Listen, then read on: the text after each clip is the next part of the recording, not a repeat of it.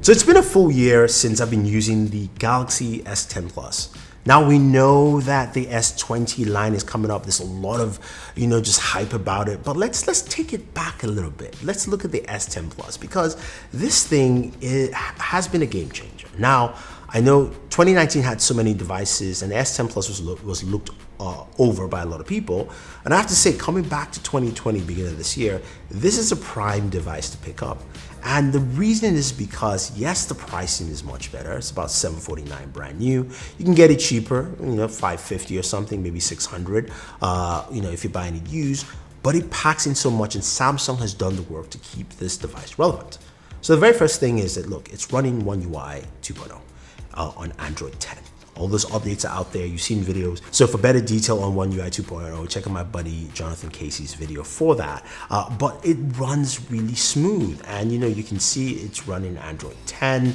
You've got all those Android 10 features, the gestures, those little things that make it feel good and snappy. And it does feel snappy with that too. You've got dark mode, all the things you want. That's the same software we'll be running on the S20 and S20 Plus, S20 Ultra. So you're not missing much there, right? Except maybe for direct hardware feature differences. This is one of the best devices for me to hold and use and navigate. It feels very light. You're holding it in your hands. Doesn't feel like you're carrying something too heavy. And it's very easy to just kind of swipe through and move around. You've got big hands like me. You're gonna love that 6.4-inch display. And boy, does that display look vibrant. Sharp, it's really good. I think only the Note 10 display to me beats out the display that Samsung has to offer right here. Now, you're going, what did you use this device day to day? What was my use case scenario? And the first thing I'll say is gaming, right? I do a lot of gaming videos. I'm a gamer. It's powered by the Snapdragon 855, which is no slouch. And yes, we know the S20 will have the Snapdragon 865 processor, which has a much better performance, but the 855 does the job quite well. Handling any of the games, whether it was PUBG playing on there or playing, Call of Duty, mobile, which everybody loves to play. This thing does a really good job, but it's also the flexibility of gaming I do like with this device. One of my very favorite controllers last year was, and still is, the Razer Jungle Cat, waiting for that Kishi to come out. And the Jungle Card is so versatile because it does come with a case for the S10 Plus. I can slide in those Joy-Con controllers, and I have a mini Xbox with me to go. That to me is great. The fact that I can play my Android games, I can log into my xCloud and play that as well, and it gives me full functionality. I mean, that's awesome. So the funny thing that most people don't know is that it's been my de facto gaming smartphone for last year. Yes, I love the ROG phone and that was cool, but just having that ability with it to me had been so easy and so good that this had been my de facto. Anytime I've done a video about xCloud, I use my Galaxy S10 Plus, right? That for me has just been the main thing. So that aspect works really well. The other thing too is it's got a headphone jack. And that's something that literally only LG has kept. Even Samsung has walked away from it. So you want a Samsung phone that has a headphone jack, this is the one phone that has it. Plus it has an SD card slot too. So you've got that as with added storage. So, when I'm testing out these brand new headphones from AI, which I might do a video for, I might do something as a roundup. Really good headphones, but you need something to drive it. 32-bit audio through the headphone jack. It's rare. I mean, it's dime a dozen, and this is one of the few devices that are good. Not just the cheaper devices that have headphone jack, like of course the Pixel 3a, but a good device that actually can do a lot of things that has a headphone jack. I think it's just something to not walk away from. Now, photography is another thing that comes to mind. That's one of the things a lot of people use their smartphones for because we don't buy cameras anymore or point and shoots for that kind of purpose. Photography has been good. I mean, the S10 Plus has still one of the best wide-angle cameras out there.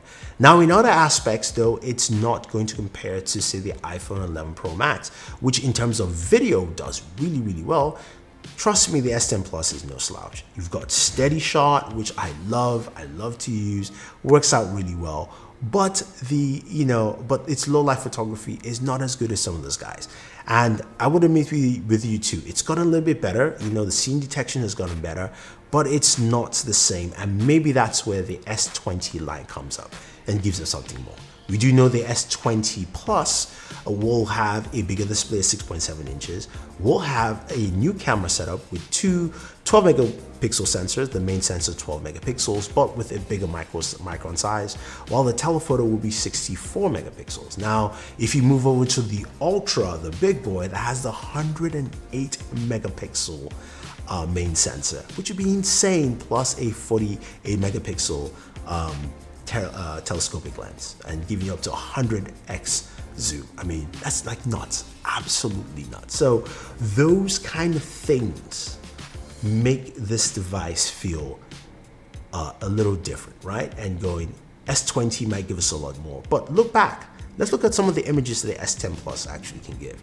And it does a really good job. And that's the thing you have to look at. You gotta look at the images, look what they produce, and you go like, you know what? It's good for me. It works well. I'm not saying you have to settle. I'm just saying that, look, if the cost benefit is there, we don't know how much the S20 will be priced at. And that sounds like a beast. But this device here is about $749 right now. And it's gonna give you this kind of imagery, this kind of photos, and also some really good video with stuff like steady shot. So I think those things come into play. Now, battery life is the last aspect I really want to talk about, because the S10 line has really carried this new battery legacy for Samsung. The Note 10 also has been really good with batteries. The S10 Plus started off with its 4100 milliamp battery, which back then, when I first got it last February, basically gave me a full day's worth of juice.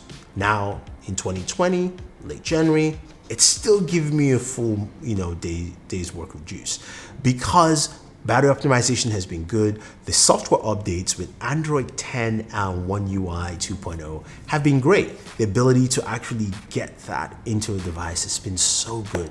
Makes so much more sense, and it feels really fresh. Trust me, navigating through this thing is really good.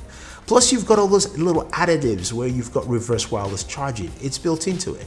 You can recharge your Galaxy Buds or whatever device you want to recharge. It might take a little bit of time, but it packs all the things you're looking for. There's a lot to say about the S10 Plus. I really like it. I think it's something you can pick up right now. I mean, there's some things that I don't like. I don't like the fact, and again, this is probably for all smartphones last year, you get a lot of micro scratches on Gorilla Glass 6. So that's more of a Gorilla Glass 6 thing.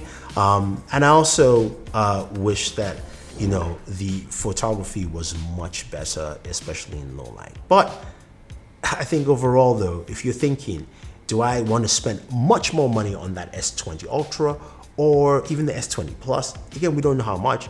Or do I just save some, get myself either a brand new S10 Plus or use S10 Plus? I think getting the used S10 Plus makes a lot of sense. I don't see anything wrong with it. I don't think you have to spend too much. I think Samsung has delivered something that has lasted more than a year and a couple more years to come that you will go, I like my phone. I think it's really solid. So there you have it. If you agree with me about the S10 Plus being a value today, right now, let me know. Leave your thoughts down below. If you disagree, I want to hear your thoughts as well. Thank you very much, guys. Don't forget to like, share, subscribe, and always enjoy your entertainment.